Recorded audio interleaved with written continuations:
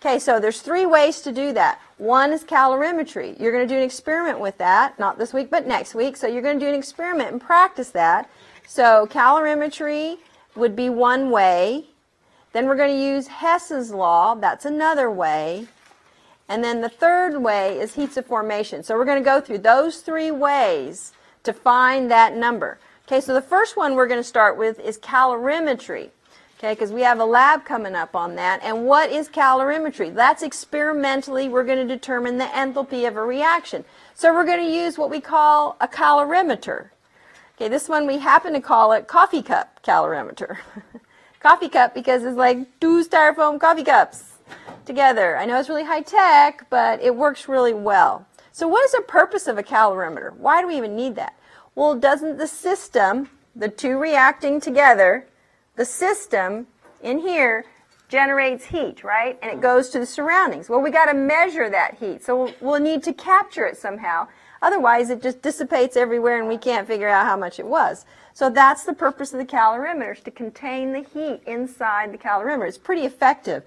It's a very, very slow transfer of heat. It pretty much holds it all in here. So if you wanted to keep your Starbucks hot longer, then put another styrofoam cup in there and it'll actually retain the heat a lot longer because it keeps the heat in. All right, so we'll put a lid on there. So we have to define our system. Our system is these 2 reacting together. Well, what's the surroundings? Well, the surroundings would be the solution, the water here, right, because you got the 2 reacting inside. So this would be the surroundings as well as the calorimeter itself. You know, that thermometer coming in there, that's going to be part of the surroundings. So this is going to be part of the surroundings, okay? So it would be the solution and the calorimeter. And that's pretty much where it stops. So that's the purpose of a calorimeter. Now, before we can talk about how we're going to calculate that based on this experiment, we have to talk about something called heat capacity. Heat capacity is a physical property. Okay, what is heat capacity? It's a physical property. It's the amount of heat it takes to change something 1 degree. Okay, that's the amount of heat it takes. Some objects can absorb a lot of heat before they'll change 1 degree. Others can't absorb very much heat before they change. So we can think of that as like the boulder and a pebble. Okay, so let's think about this. Boulder and a pebble. Some objects with a big heat capacity, some objects with a really large heat capacity is like the big boulder, right? Big heat capacity is like a big boulder. Small heat capacity is like a little pebble. Now, if I were to give both of these a shove, that means I'm applying the same amount of energy to both of these. Which one goes farther? The pebble, wouldn't it? Yes. So what's that saying? That's saying that if I have something with a large heat capacity and I have something with a small heat capacity and I give them the same amount of heat, the small one goes to a higher temperature before the other one does. Okay? Another way to look at it is, what if I want to change both of these by 1 foot? If I want to move both of them 1 foot. Okay, so if I want to move both of them 1 foot, which one's going to take the greater amount of energy? Yeah, this big boulder, right?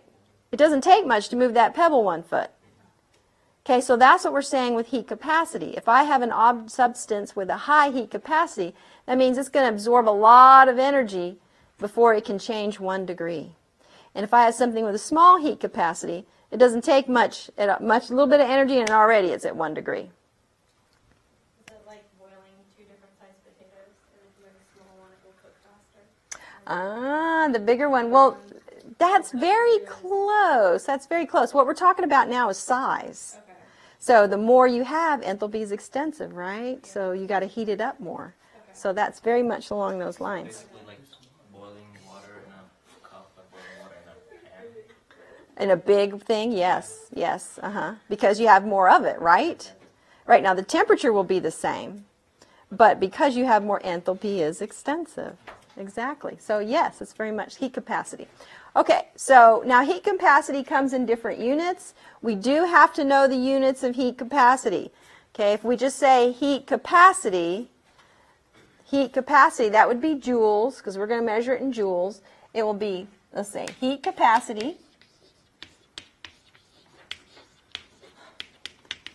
Heat capacity will be in joules per Kelvin or joules per Celsius. Now that's the same number. Do you remember why those two would be the same number? Because you do Celsius, you add. Because, well, if it's per 1 degree, we don't have to add anything at all because 1 degree Celsius is exactly the same as 1 degree Kelvin. Oh, yeah.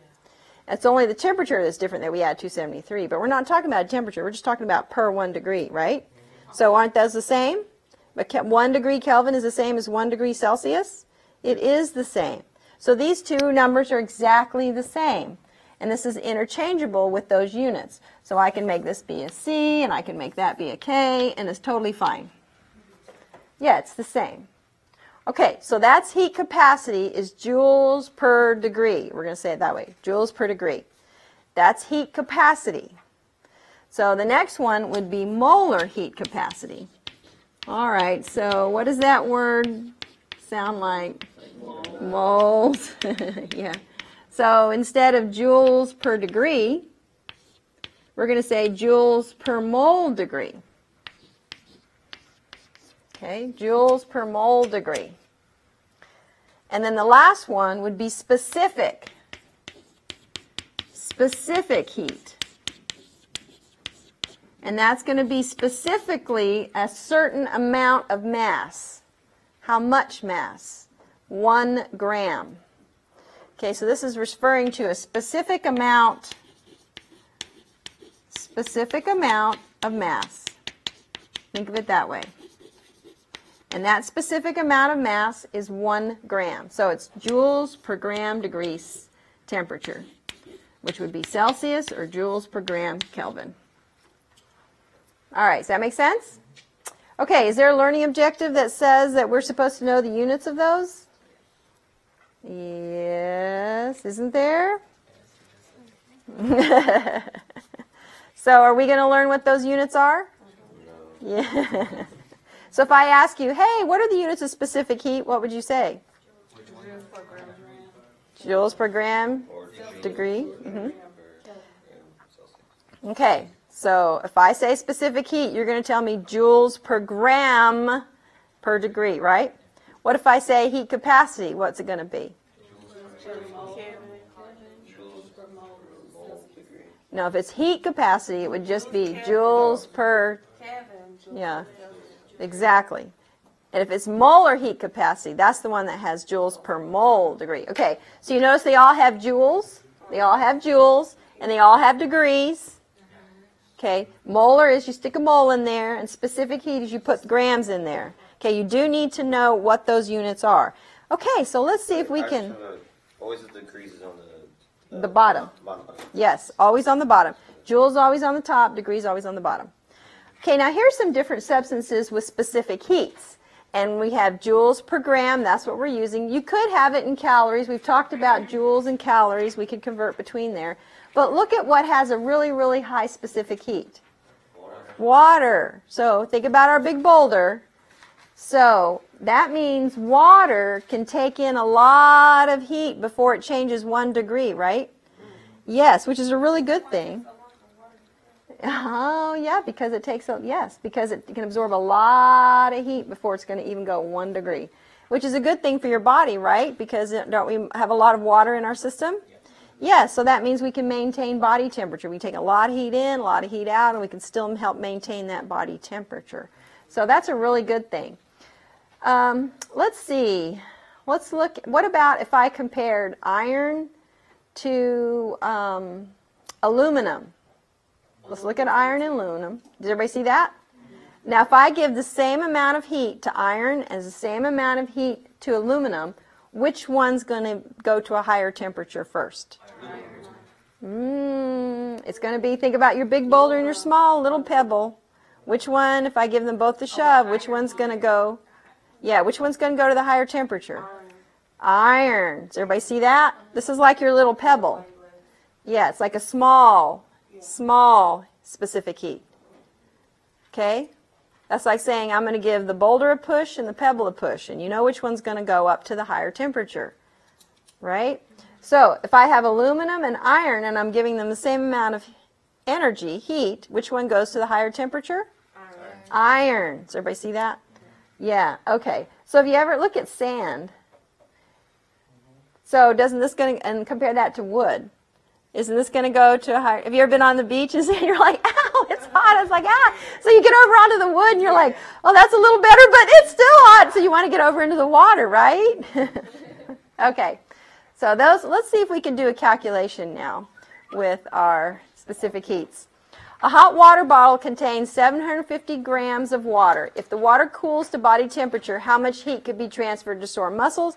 And we're going to use specific heat. Okay, well, how are we going to calculate that? If you know the units of these three, which we do, then you're going to be able to come up with the equation. So let's see what the equation would be for each one of these. I want our enthalpy, so I want joules. So we want enthalpy. How much enthalpy? Okay, in this case it's Q. So we'll say Q is equal to heat capacity, which is joules per degree. Now what would I need to multiply it by to cancel out and just give me only joules? I'd have to multiply it by temperature, wouldn't I? So I'm going to say temperature change of my system. All right, so you guys remember what this triangle change is, right? Change in temperature is defined as T, perfect. T final minus T initial. Be careful you are picking T final. That's the final temperature. That's not the biggest temperature. That's just the final temperature. So sometimes it could be negative. That's right. So be careful about that. It's the final temperature where you end up, not the biggest one. So T final minus T initial, that's delta T, and then there's our, so these are heat capacity, so these would cancel and we're left with Q, or in joules. So the units come out to be in joules. All right, so now let's look at molar heat capacity. So how would I get just joules with molar heat capacity? Okay, so I have to multiply it by moles, and again by change in temperature. Okay. Well, what if you're given specific heat? Okay, so let's put specific heat up here. Joules per gram degree. What do I multiply it by? Mass in grams. That's right. Times change in temperature. Okay, so you'll know these by knowing the units. You'll know what of these you need to use to multiply by to get you your Q. So now let's look at our problem. Specific heat is 4.184 joules per gram degree C. So aren't we using this one? Specific heat, right? Look at those units. Look at those units for specific heat. So I need to multiply it by the mass in grams. So let's put that in here. So this is 4.184 joules per gram degree C. Okay, so that's the, and I need the mass, and I need the change in temperature. All right, see if you can finish solving that one. Okay, you have to look for the mass in grams, and you need the change in temperature. And how did we define change in temperature? T final minus initial. So look carefully at where you're starting and what your final temperature is. Don't just pick the biggest one. Sometimes there'll be a negative number. Sometimes there'll be a positive number. That's going to be important. Okay, see if you can finish that one.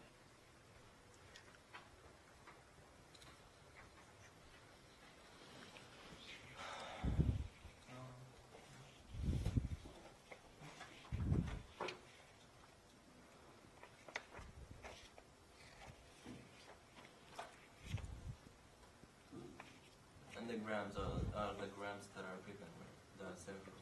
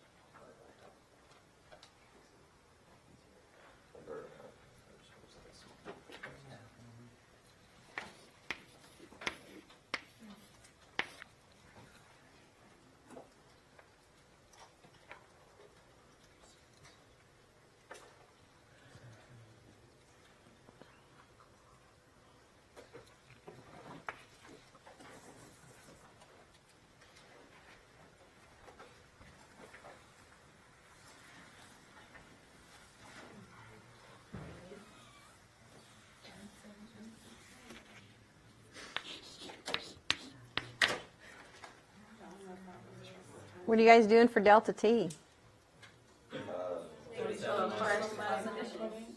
Ah, it's final minus initial. Very good. So that would be 65 minus 37.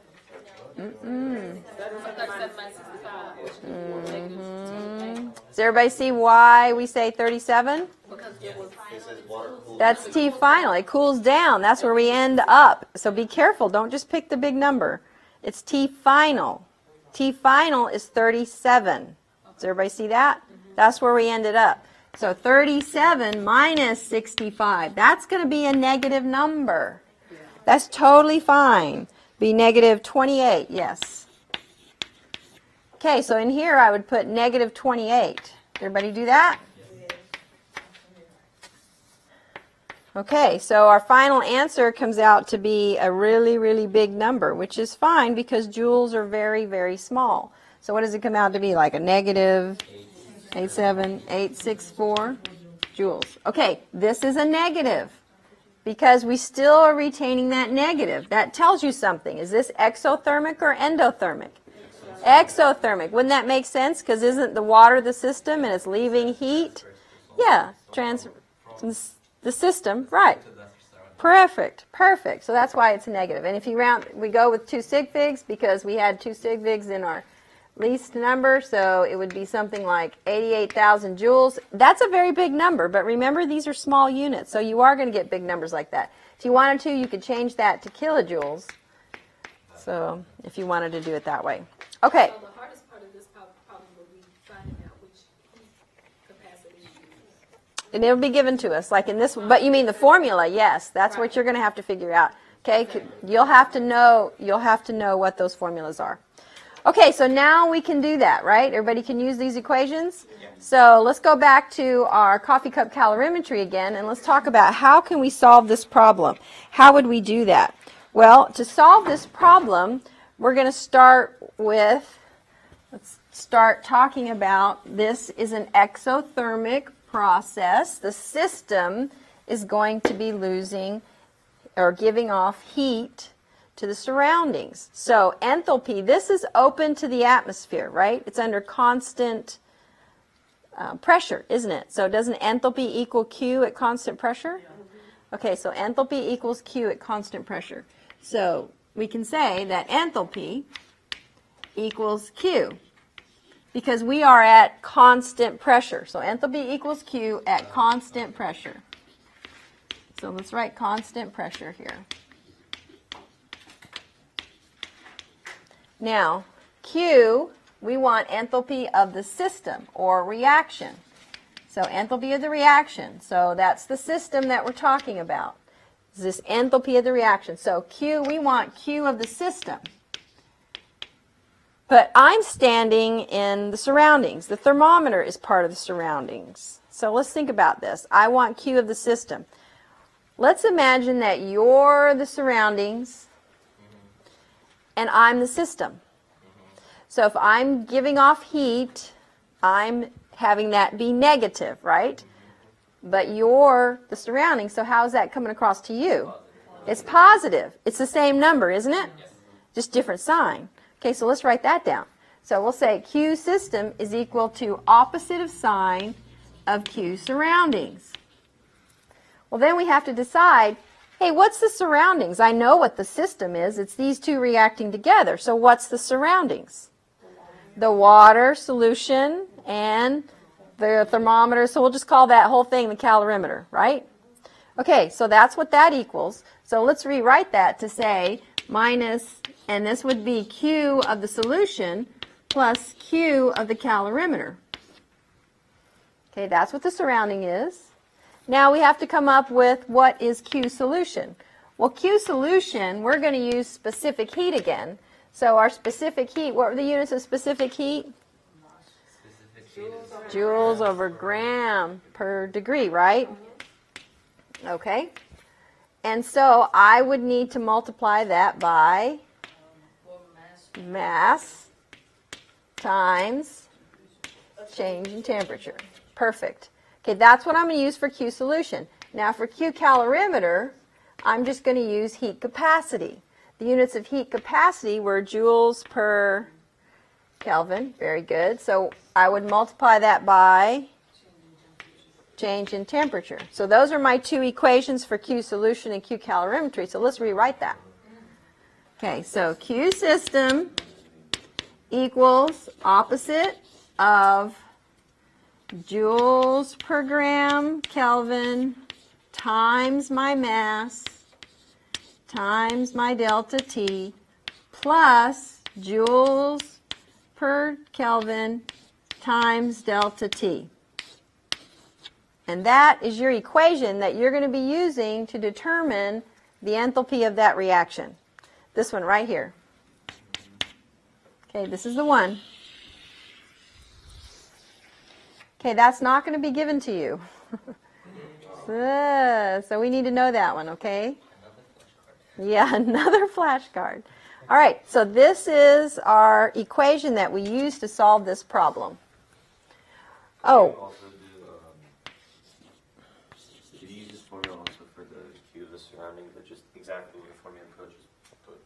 It is the Q of the surroundings, it is. So that's why we can do that. It is Q of the surroundings. So don't forget that negative sign. I see. This is the Q of the surroundings, and it is negative, because you know we just talked about it being the opposite. I do want to caution you about this delta T. If this is in Kelvin, and that's it, delta T, let's say, is given to you in Celsius, like 10 degrees minus 0 degrees, do you have to change this to Kelvin? No. What do you just do? Change that to a C, because it's the same number. Exactly. If you try to change it to Kelvin, let's see what happens. If I change 10 degrees to Kelvin, what is that? 283 Kelvin minus 273 Kelvin, and what do we get? 10. Oh, it's the same, isn't it? Yes, so don't try to change any of that to Kelvin. Just make this be a C or a K, whatever you need, because it's the same number. So we'll make those be C's. Okay, so there we go. Now let's see if we can solve our calorimetry problem, and you're going to do this in lab. So let's practice this. It's kind of like the same thing that we're going to be doing with our coffee cup calorimetry. Now there's 3 steps that we do for these calorimetry problems. Step 1, to make it simple, we're just going to use step 1. Step 1 is set up a table. The reason why we want a table is because look at all these variables we have to do. We have to subtract temperatures. Maybe we have to change something to grams. We have all this information. So what I want you to do is set up a table. So set up a table first and fill in the information. Okay, so we need stuff like specific heat. Okay, so these are the things that I need. I need specific heat, so I have to find that. Specific heat. And what else do we need? We need mass. I need delta T. I need heat capacity. Okay, these are the things we need. So let's go ahead and set up a table first, because you have to do some subtracting to get delta T, don't you? And you have to make sure things are in the right unit. So let's set the table up first. All right, now look at the problem. Specific heat. Okay, so do we have specific heat of my solution? Does everybody see? And a mass and a specific heat of, there it is. And you recognize that as specific heat, don't you? Because you know the units. So I know there's a lot of information in here, but we're just going to go through and pick out what we need. That's the 4.18 joules per gram. Okay, so this is the 4.18 joules per gram degree. Now, I need the mass. What I'm putting is 50 mils of silver nitrate and 50 mils of 0.1 molar HCl are mixed together in a calorimeter. So I have to add those together, don't I? Because isn't that the total volume, total mass of my system, solution? Total mass of the solution. I need the total mass. So in this case, it says, hey, assume the combined solution has a mass of 100 grams. Well, what if you're not given that statement? Then you have, yes, you have to, that's right. You do have to convert to grams. So we don't need to do moles so much as we need to do density, because I'm talking about volume. So that would be, if you wanted to get that, you would say 50 mils plus 50 mils, assuming they add together equally like that, that would be 100 mils. Well, that's mostly water. Does anybody know what the density of water is? Density of water is pretty much 1. 1 gram per mil. Density of water is 1 gram per mil. Now that will vary a little bit with temperature. You'll see that when we get into the lab. So it's 1 gram per mil. So if I have a total volume of 100 mils, do you guys remember how we would find mass? Okay, so let's put our triangle back up here. Density is mass over volume. So if I am looking for mass, Multiply density. density times the volume. And so if the volume is 100 mils times my density is going to be my mass. So in this case, it would be 100 grams.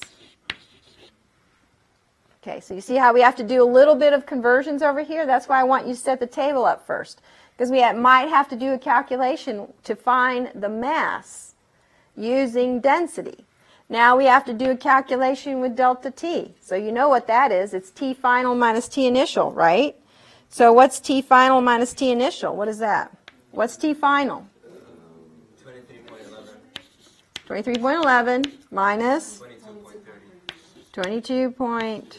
22.30. So that equals, yes, 0.81. Okay? All right, now I need heat capacity. Do you notice heat capacity is not mentioned in this problem? Because sometimes the heat capacity of the calorimeter is so small, it's negligible. Do you know what negligible means? Yeah. It means You can ignore it. we can ignore it. So if it doesn't mention heat capacity of the calorimeter, we're going to say it's 0. Now when you do this in lab, you're going to get a number, so you're going to have to write that number in. But for this problem, it's 0. Now enthalpy is extensive. It means it matters how much you have. So when you're doing your experiment like this, you have to be very careful on your volumes. Measure your volumes carefully, because if you have more volume, guess what?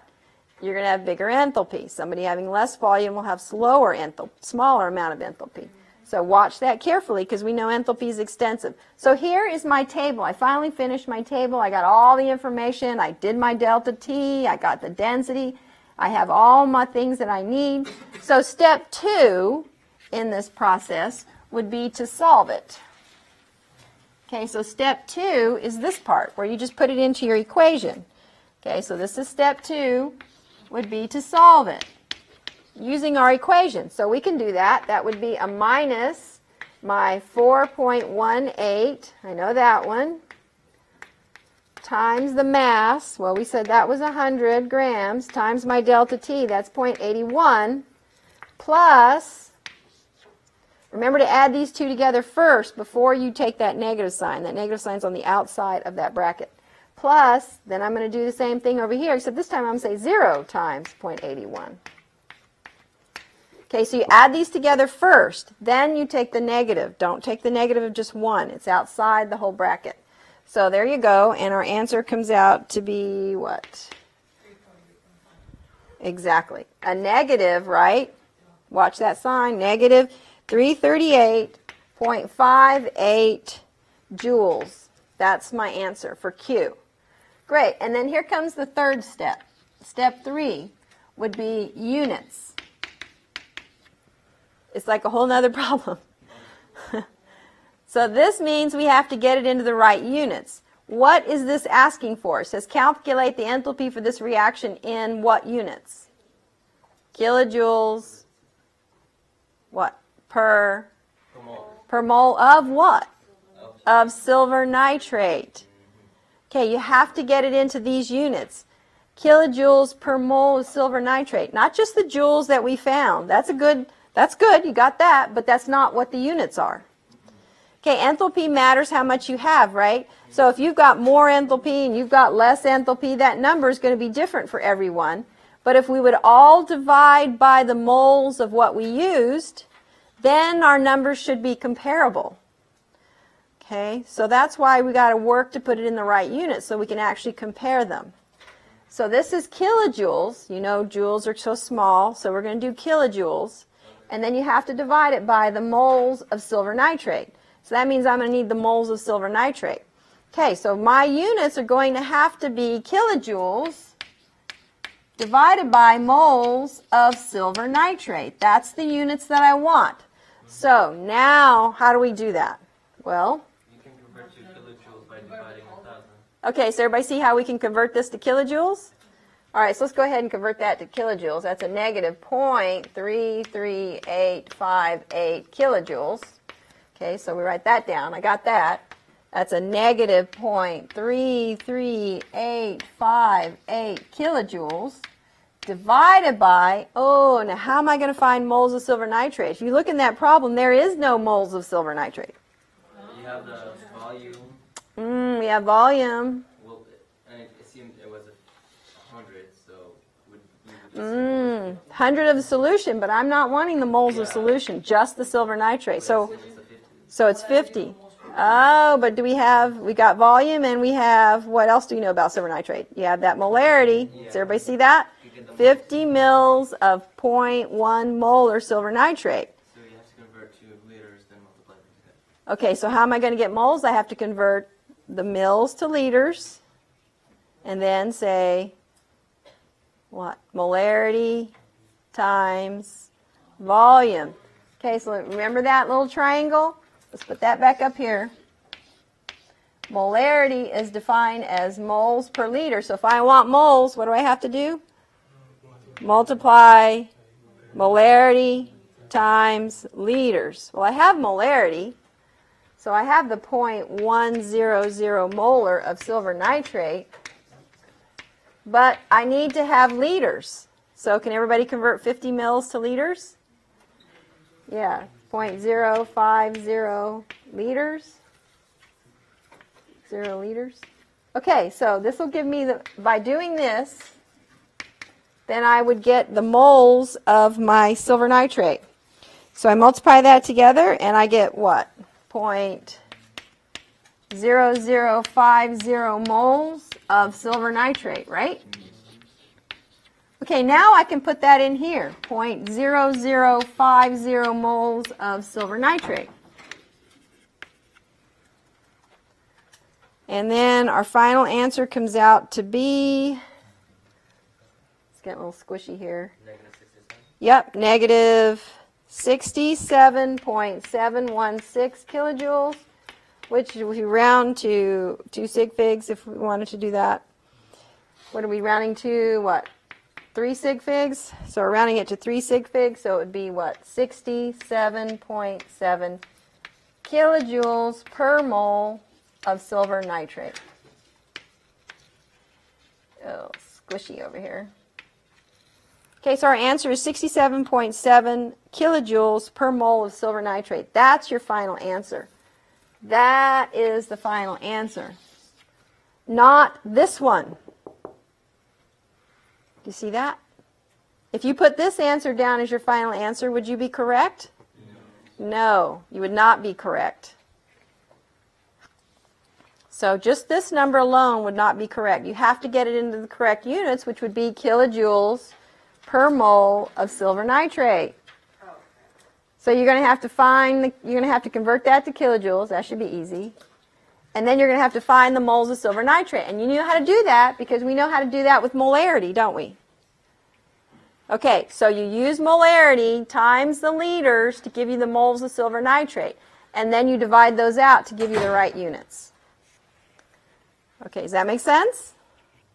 All right, so can we do that? Okay, so you're going to have 3 steps, right? The first step was what? What do we have to do for the first one? Set up a table. What's the second one? Solve it. And what's the third one? Units. You know how important units are, right? Okay, so that's how we do coffee cup calorimetry. And that's what we're going to be doing in lab is coffee cup calorimetry. Now there's another type of calorimetry that we're going to do. And that's called bomb calorimetry. Okay. Yes. Why exactly you went from negative to positive? Oh, because it needs to be negative. Yeah. Okay, so let's do another type of calorimetry. This is called bomb calorimetry. So let's see what the difference is between coffee cup and bomb. Now, do you remember coffee cup was open to the atmosphere? Yes. So it was at constant pressure. Okay, well, bomb calorimetry is sealed. So is it open to the atmosphere anymore? No. So what is bomb calorimetry? Well, we're going to take, this is your whole bomb calorimeter. This is a sealed inside piece, and it's the bomb. So here's your solid. There's no solution this time. It's just the solid. Now the solid, what are we going to do? We're going to combust it. So we got oxygen coming in. We have oxygen in here. We got these little ignition wires. So we're going to burn our substance. We're going to combust it. Got little ignition wires, got the oxygen in here. And it's going to get hot, obviously. And heat is going to go from here into the water, surrounding water. Okay, now this is sealed, so it's not at constant pressure anymore. Pressure is going to go up in there.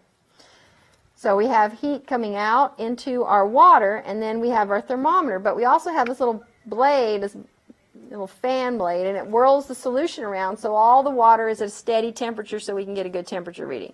So this whole thing is called the bomb calorimeter. So we're going to do the same 1, 2, 3 steps with the coffee cup as we did the bomb calorimeter. The only thing that changes is our equation on solving it. So let's talk about how that equation is going to be with the bomb calorimeter. Now, this is not under constant pressure, so enthalpy does not really equal heat. We can do some derivations to calculate it so that it will equal heat, but for the purposes of what we're doing, we're just going to assume it's close enough. So we're going to say enthalpy of the reaction is close enough to the Q of the system. It's not exactly like it was with constant pressure, and you can calculate it exactly, but we're not going to do those additional calculations. We're just going to say it's close enough. Okay, so enthalpy is equal to Q of the system. Now, just like what we did before, where we had enthalpy of the system, Q of the system. This case is when pressure is constant, right? No, this is not under. No. Which one was under constant pressure? The coffee cup. Is this one under constant pressure? No, this is under constant volume. The bomb. Okay, because that's a sealed amount. Okay. All right, so bomb calorimeter is under constant what? Volume. That's right. This one's under constant volume. Okay, so let's set up this equation. So Q system is the same thing that we said before, opposite of Q surroundings. Okay, well, the system is this sample right here. That's the system, and everything else is going to be the surroundings. So do I have a solution in this case? Is there a solution here? No, so I don't have Q solution. Well, what's the only thing I've got is just the bomb calorimeter, which is the surroundings, right? There's no solution here. There's my system right there. Everything else is the bomb calorimeter. So that's all I've got. So Q system then is equal to opposite of the heat capacity times the delta temperature, because that's Q of the calorimeter. Okay? Here, so let's rewrite that again. Let's say Q of the system is equal to opposite Q of the calorimeter, because that's the only thing I have as my surroundings. Therefore, Q of the system, and we remember our formula for Q calorimeter is heat capacity, which is, what's the units of heat capacity? Yeah, heat capacity. Joules per. Joules per. Oh, joules per mole. No, that's molar heat capacity. Okay, there we go. Joules per degree Celsius or degree Kelvin. Now you guys are going to remember those units, right?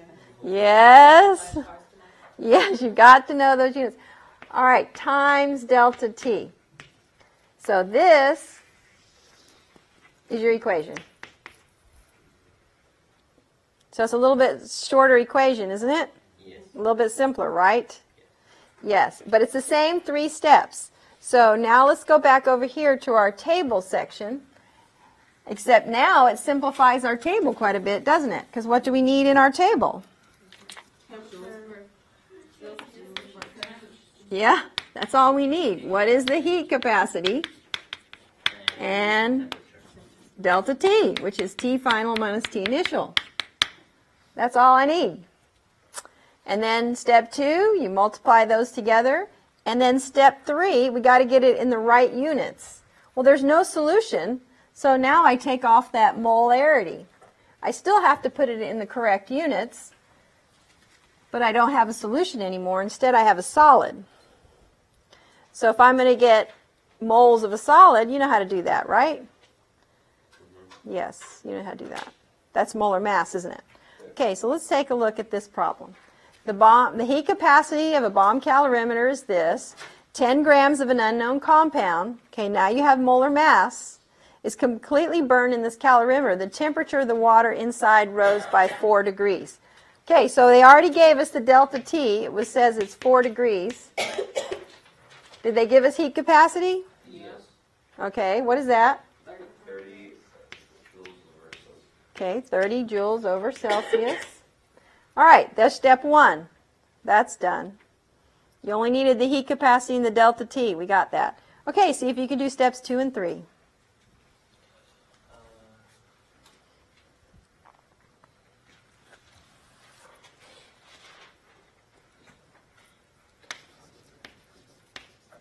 Okay, so our ending units are kilojoules per mole of unknown.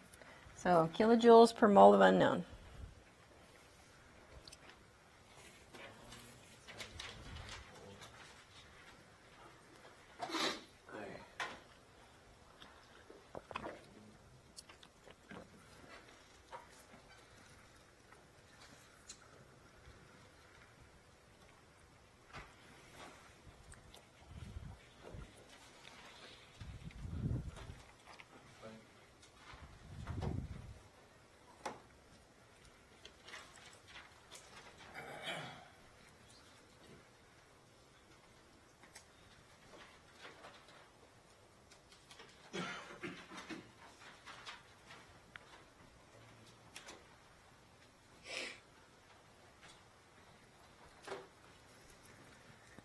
So we're working on step 2, which is solving it.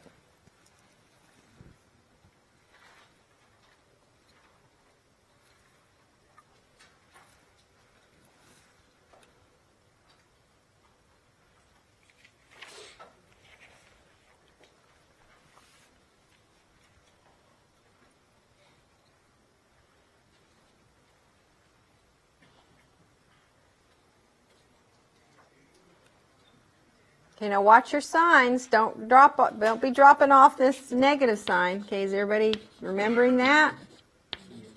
Okay, don't drop off that negative sign.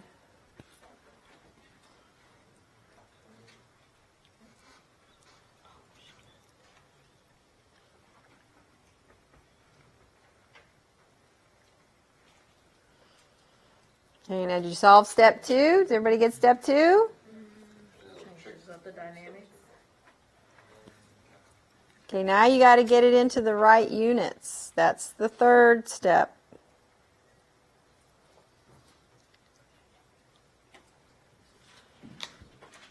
Okay, so we have to get it into the right units.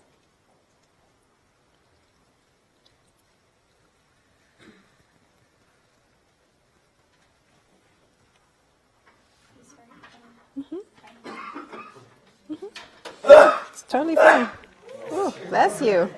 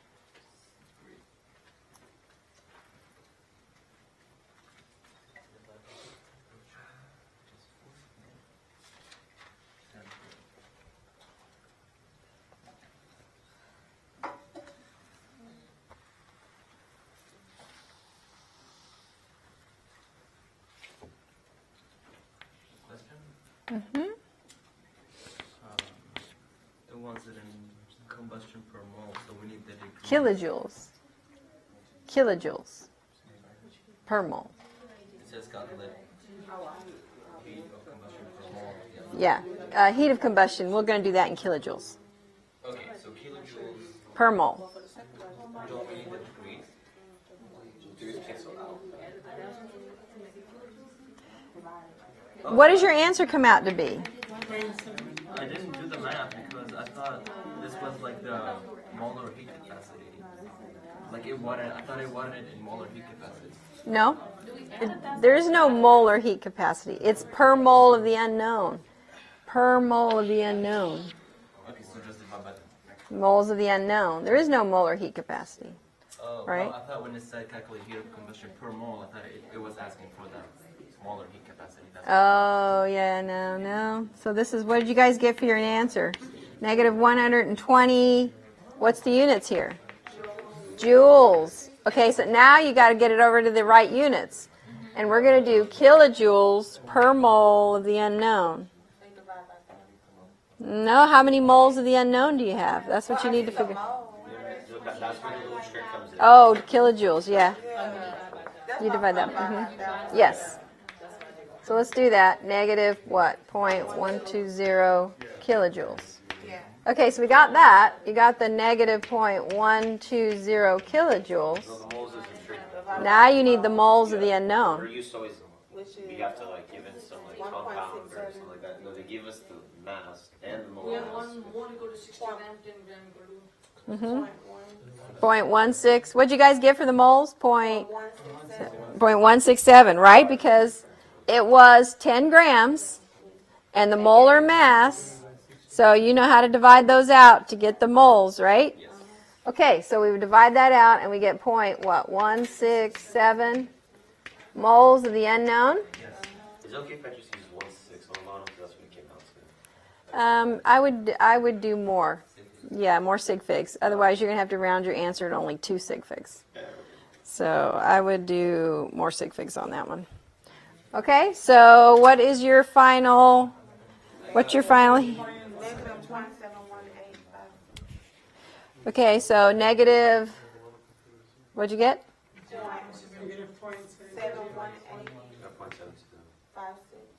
So let's go to 3 sig figs. Oh, okay. So 719. How did you get the 0.1767 again?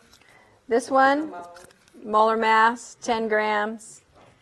And you know how 60, you have to say 10 grams into 10 grams divided by, I thought it's 0.0719.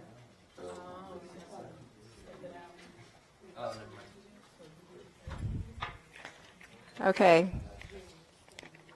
Wait, it's 0.719, Yeah. yeah. 1.9. And then that would be kilojoules per mole of the unknown. Okay, so we see how we did that? 1, 2, 3 steps.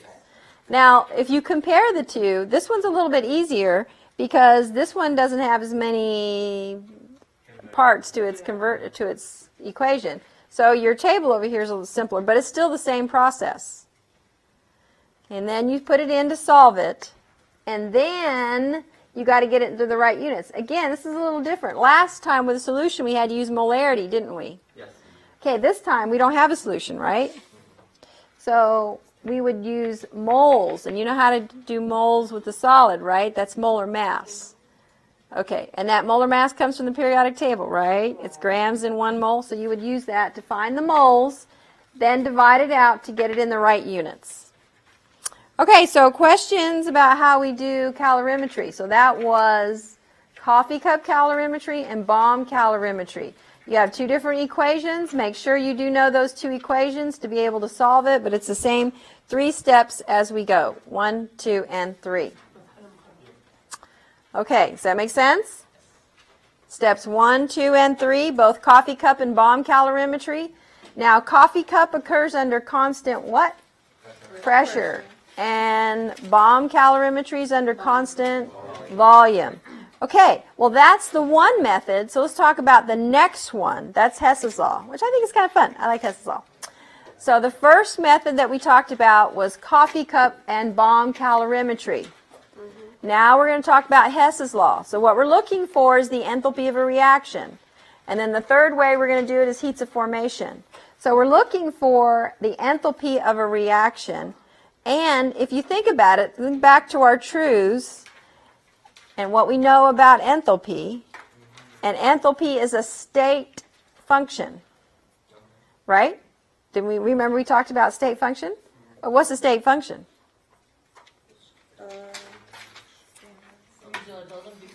It's independent of the pathway, right? So it doesn't matter how you get there. You have a start and you have an end. All that matters is the difference between the start and the end. It doesn't matter how we get there. Enthalpy is a state function.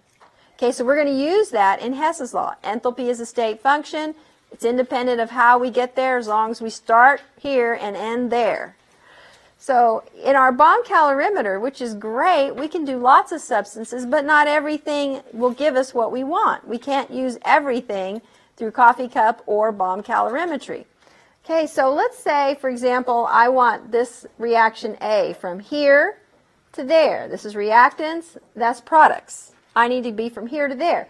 Well, I can do that with one reaction, or since enthalpy is a state function, can't I do that through two different reactions?